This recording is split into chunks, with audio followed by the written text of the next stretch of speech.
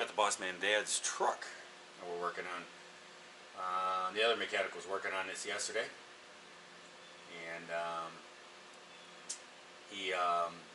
the fuel pump needed to be replaced in here, so he actually worked on this all day yesterday, and he got the old fuel pump out, got the new fuel pump in, but then he had to go, and so he left, and I'm going to take over and put this thing back together. Put this thing put back together and back on the road. Kind of hate doing this, but I hate jumping on somebody else's project, but gotta do what you gotta do. Trying to figure out where people are and stuff and the whole process is a little bit tricky sometimes. We'll get it figured out.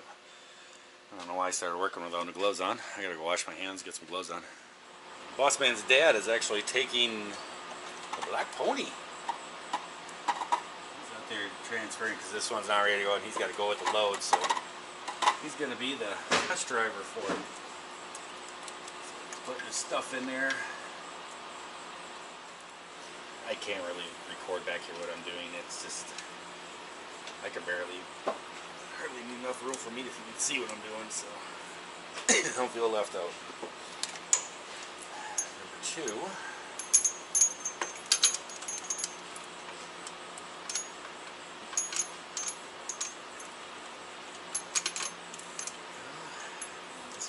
Here.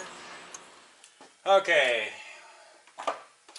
I have the fuel assembly. I have all the lines hooked up. I have all the pump. Everything is all hooked up except for the main lines that go to the fuel rail.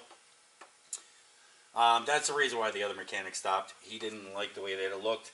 There was some rust down in there and stuff.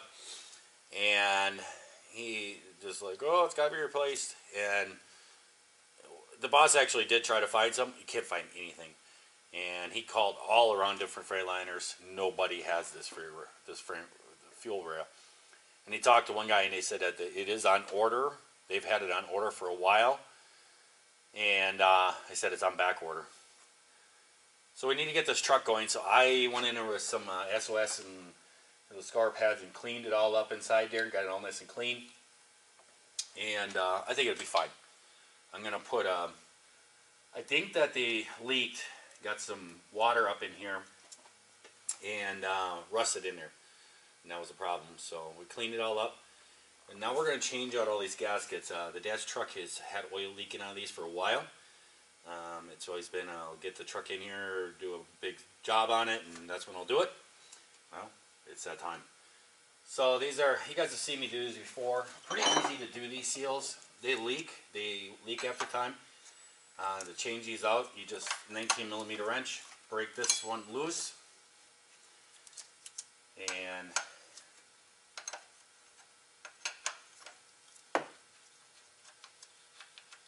thread that. And then you get a socket. This one is from Snap-on. It's got a part number of FLS1219.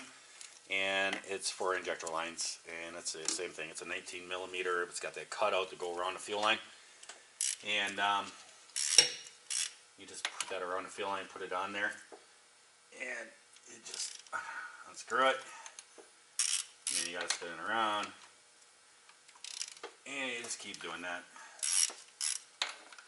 And what this does is these fuel lines, they go in through the cam housing, and they screw right onto the side of the injector.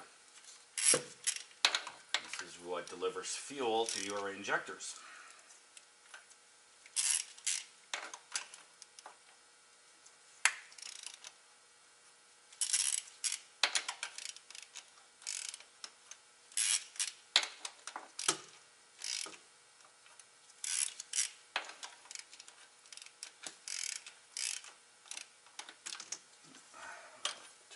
Caught there.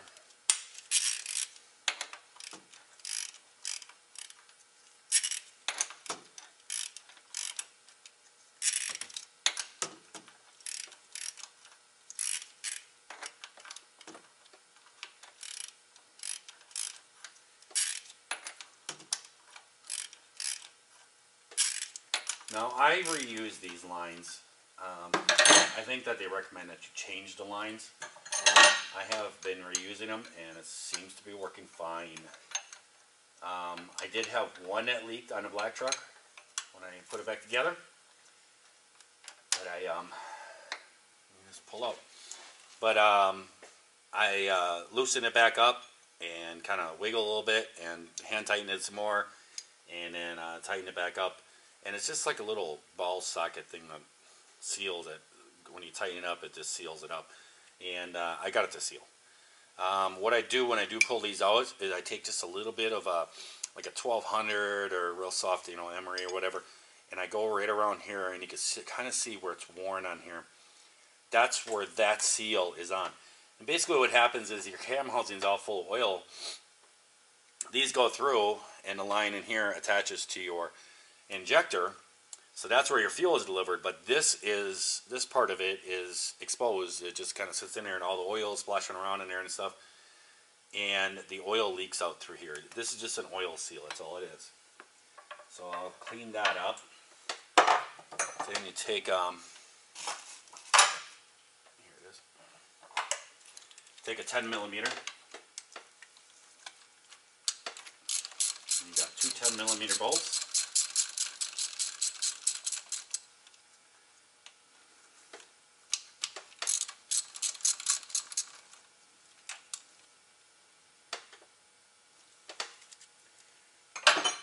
Are all slippery from the diesel fuel.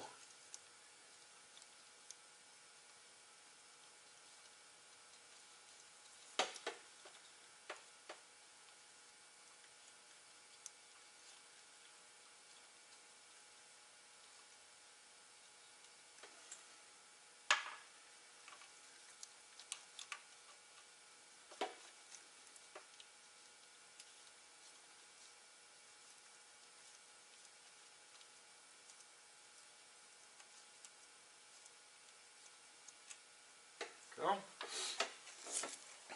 You get a little pick.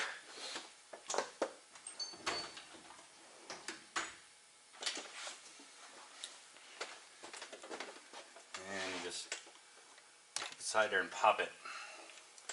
And that's all this is right here. So I'm going to get a little bit of I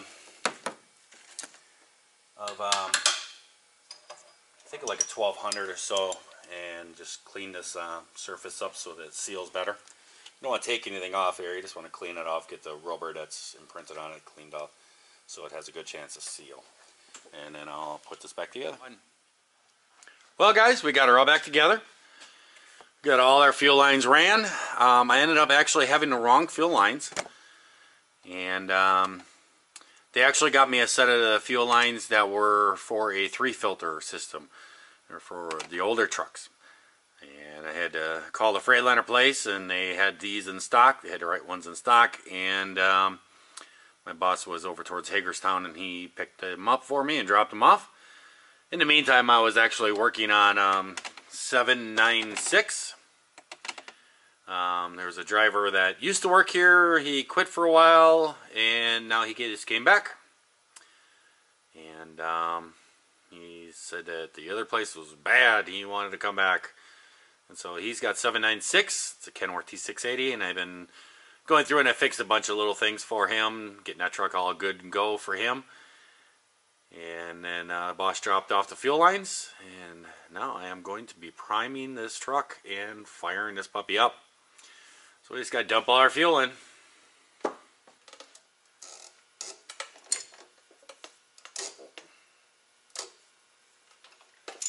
There we go.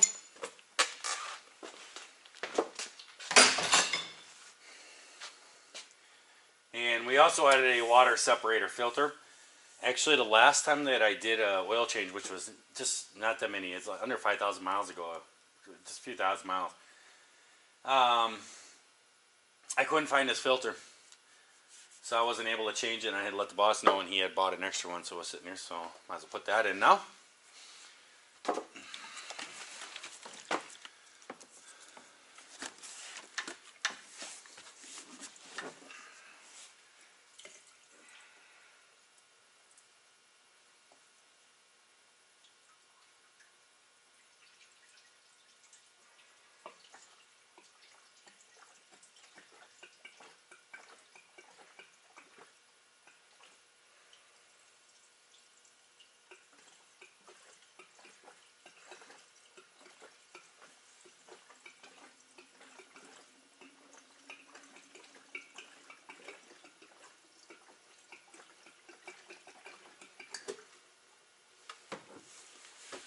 You might think that was a little bit full, but it's going to suck it all up. It's all dry and everything, so I have to sit here and prime it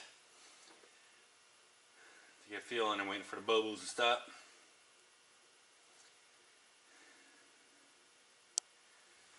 And to prime it, it's right here. Just unscrew that.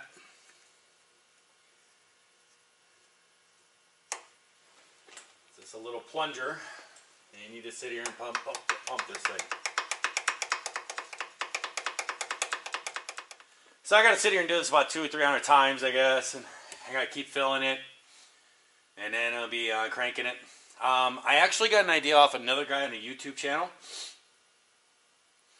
and with these Freightliners, and how to prime them, because there's machines that does this. You can have a machine that does this, but they're like $3 grand. They're very expensive, so boss ain't gonna do that. But I found a guy on YouTube, and he actually made his own, and it made it out of a sandblaster tank from Harbor Freight. And I watched the video, and I was like, that's awesome.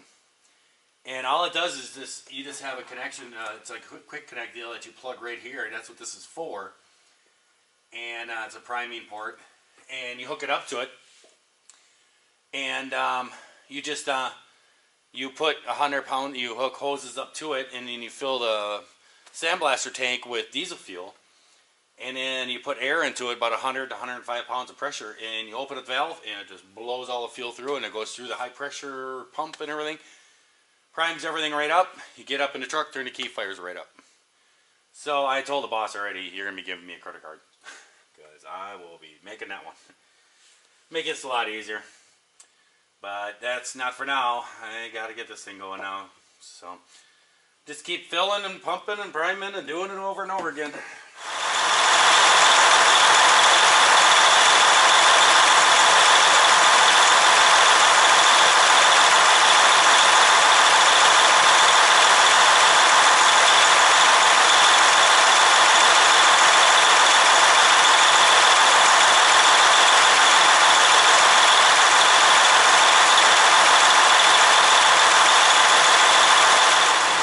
Sounding better. I'm just letting it run for a while. Sounded really rough at first.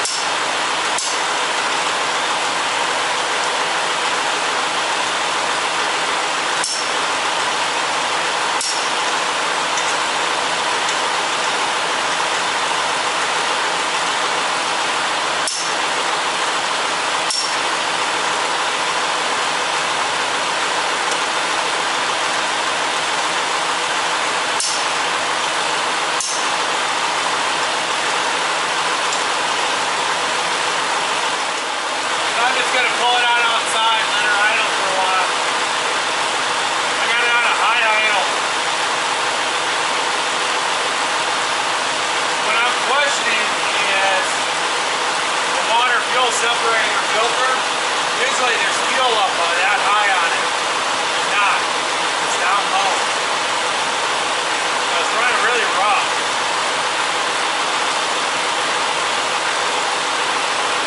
I also don't